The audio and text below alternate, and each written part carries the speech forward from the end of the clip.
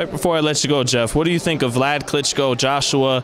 I'm supposed to stay neutral, but from my perspective, how the hell is a guy who's 40, coming off a loss, who was knocked out anyways when he was in his prime, how's he going to beat this kid in his 20s, gold medal?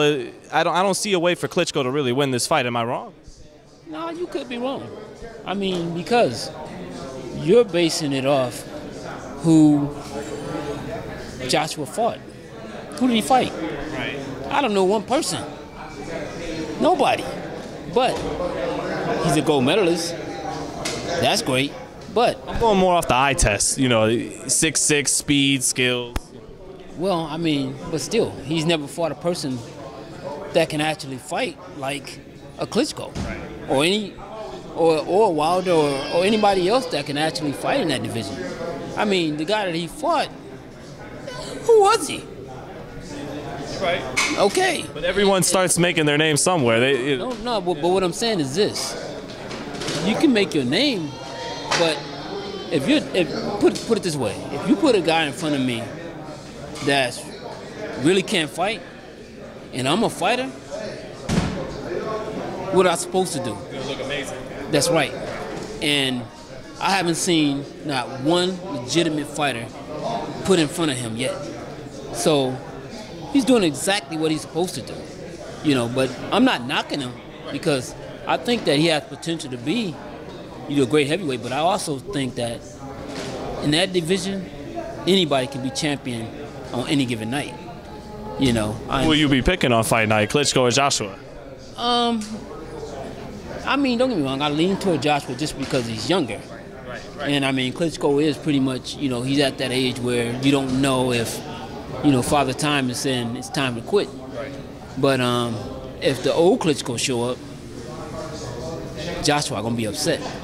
The whole UK gonna be upset.